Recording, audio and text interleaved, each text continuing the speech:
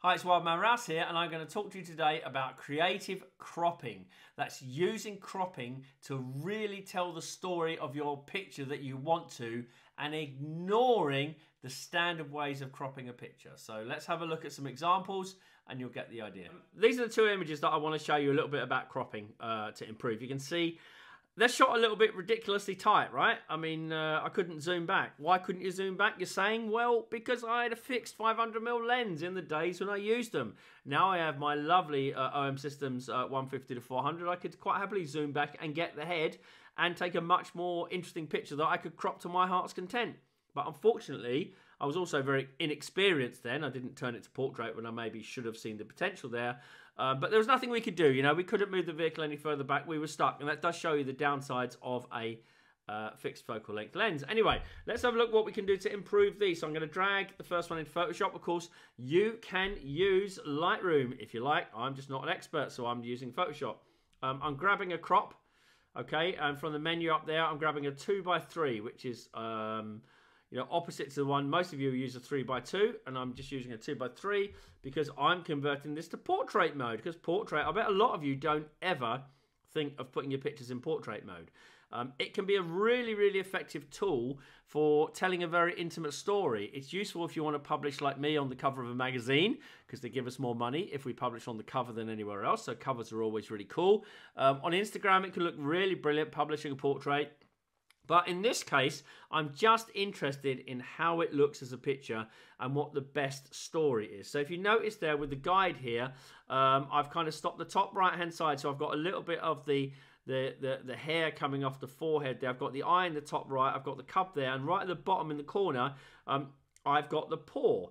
Now, it's always best just to fiddle with this, you know, and just to try and work out what the best crop is. So if I come to about there, that might be actually a better crop. Why don't we just hit enter and see? Ready? Should we do it? That's quite nice, apart from you can see I got a thin green line at the top there, or I didn't quite crop it right enough. So let's just bring it down a tiny amount and crop it there. Right, there we go. Now, that is a very effective and powerful crop, I think, because it shows the lion there with an intent. It shows the really cute cub nuzzling in, and they're balanced on either side of the center line. What I don't like is a little bit of grass at the bottom when actually I could have a bit more of head at the top. So let's do this live, because I always try and do these things live. Let's undo both of those crops.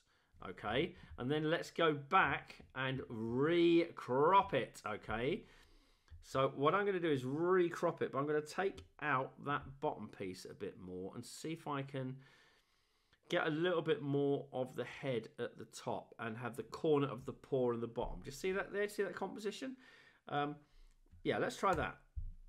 Oh yeah, that's a lot better, isn't it? It's a lot more powerful because it's coming out from the bottom of the frame here, from the bottom left, leading across to the beautiful young lion, and then up to the dad's face, which I think is fantastic. Yeah, so that you can see there, very, very simply, I've shown how to get something quite powerful out of that image when Maisie, you looked at it, you think, oh, I got the crop wrong, it's not very good in camera. So let's have a look at this other one now, which is slightly more difficult, I think, and see what we can do to make it a bit more attractive.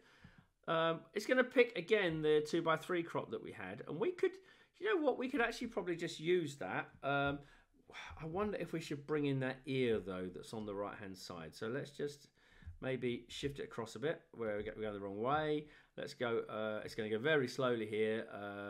And already I can see the reason for doing it slowly is if I bring that ear into the right-hand side there, it will take the cub too far across to the left-hand side. Now, just hold the thought about doing that, okay? Because we're going to come back to using that ear because I think that ear is quite good. So let me just center that crop again. So I'm going to get it in the right place.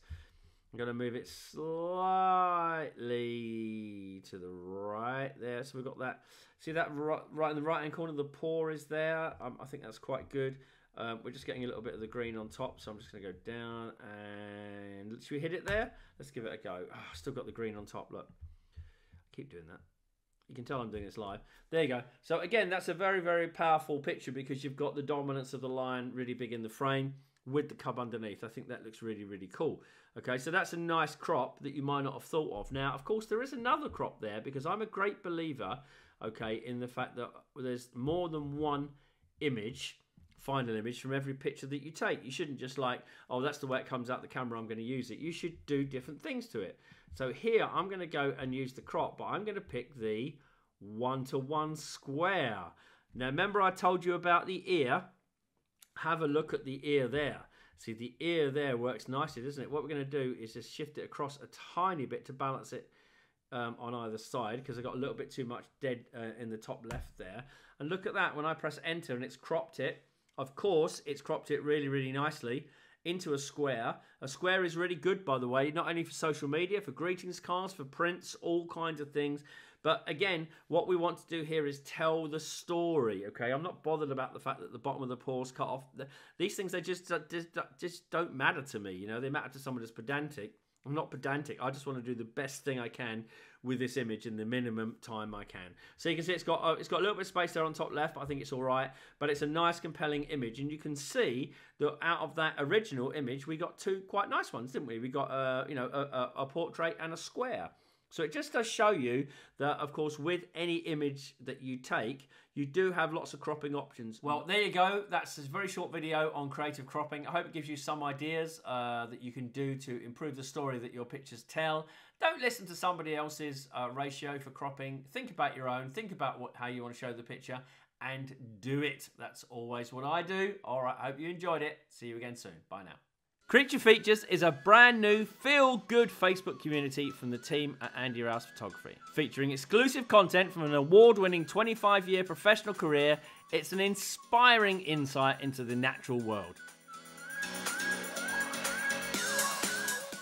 For less than the price of a monthly coffee, we will bring you fun slideshows like these, animal-focused creature features like these, and a long tongue so that it can get inside those corollas. Video stories, just like this one. Jaw-dropping photos and sequences, and some travel diaries as well. That was fantastic. She came out of the crack in the rock. She was looking around. I managed to video at the same time as taking some nice stills. It was just brilliant. I just love it. All for less than the price of a coffee. So why not try us out for a month or two? It's easy to subscribe, as you can see here. Just go to the @WildmanRouse Facebook page, give us a like, and the blue subscribe button will pop up at the top. Just follow the link, subscribe, and you'll see our exclusive content pop up for you. Trust us, it's so worthwhile. You're going to love it.